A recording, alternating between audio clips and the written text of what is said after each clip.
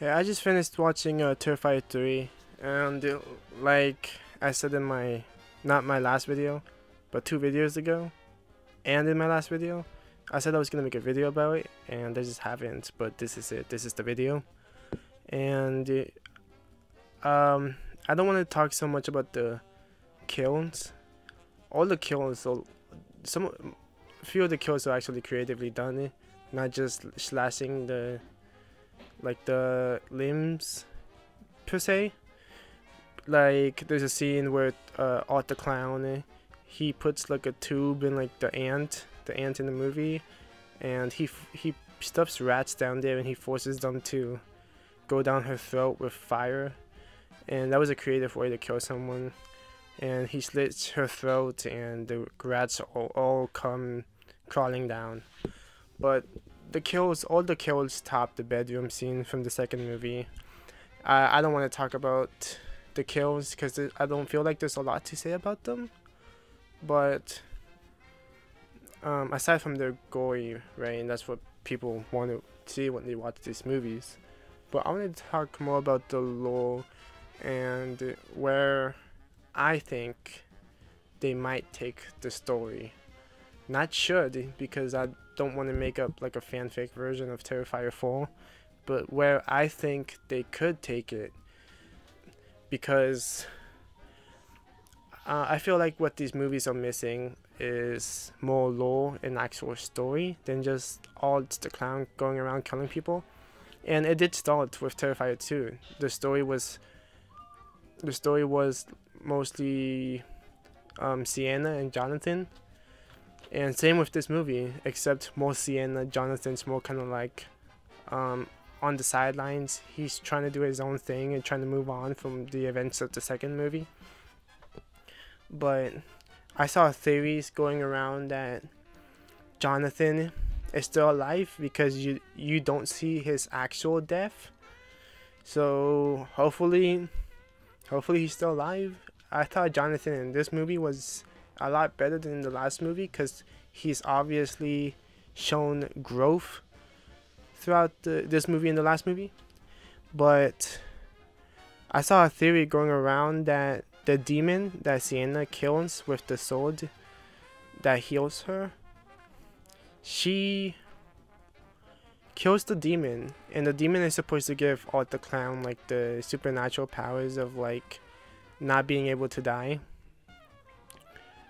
But I'm not so sure about that theory because at the end of the movie, Sienna stabs Alt in the chest, and that's when Gabby gets dropped off in hell, and Sienna tries to go after Gabby and tries to help her up, but Alt, manages to escape, and we see him on the bus at the last scene of the movie.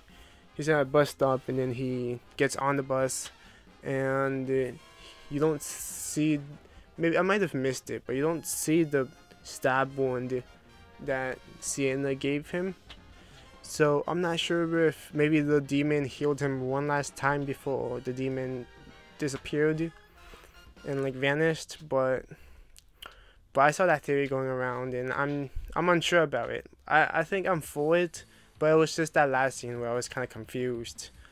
But yeah, I'm still questioning what the dad has to do with Art the Clown, and like I know he created like the Guardian armor that Sienna is supposed to wear, and he probably created a sword. I'm not sure, but I think in the fourth movie there's like theories going around saying how the fourth movie will be fully story driven, and somehow some ways he's gonna get the armor maybe in hell, and yes, she'll kill all the demons and kill Art the Clown with the sword. And I'm just wondering where they're gonna go with the fourth story, because Gabby's in hell, and Sienna, Art the Clown is missing again, and Sienna is kind of left there at the end, not knowing what to do. So she's probably gonna try to find some way to get to hell, and after finding a way to get to hell, Alt the clown is probably stalking her from afar, waiting to see what she does. And on her way to hell, Alt follows her, so Alt can try to look for another demon, maybe to kind of take power from.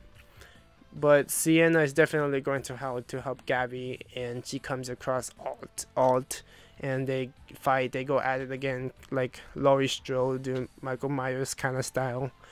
And those are just a few of my thoughts on the movie. I mean,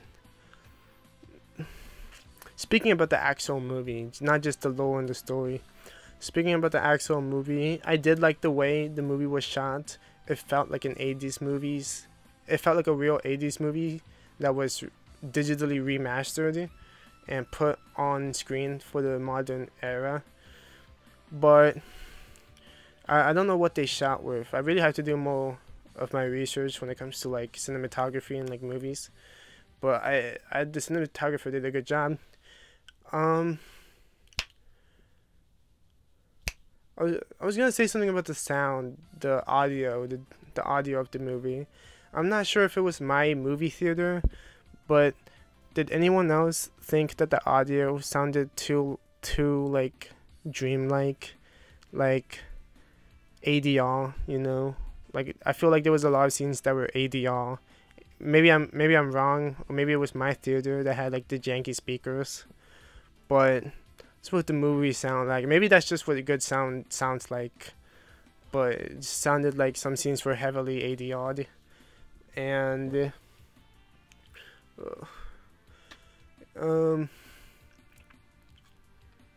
yeah, I saw I guess this is like a double review at this point. I don't know.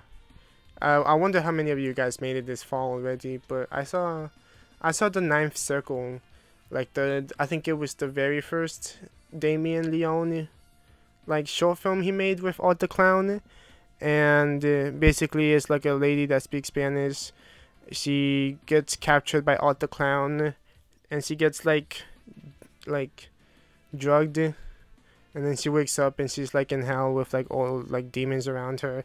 And tying back to Terrifier 3, that's where I think that's the demons that we see for the brief moment in Sienna's dream. We see like one demon being held by a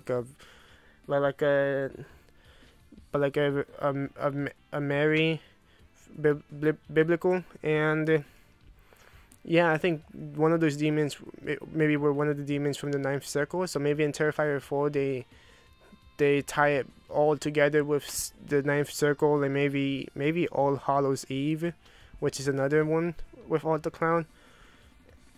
But yeah, I mean I like these movies to an extent. I wouldn't say they're my favorite, but there's like something about them that just draws me, like making me want to see more and more, you know, even though I don't necessarily go out of my way to watch them.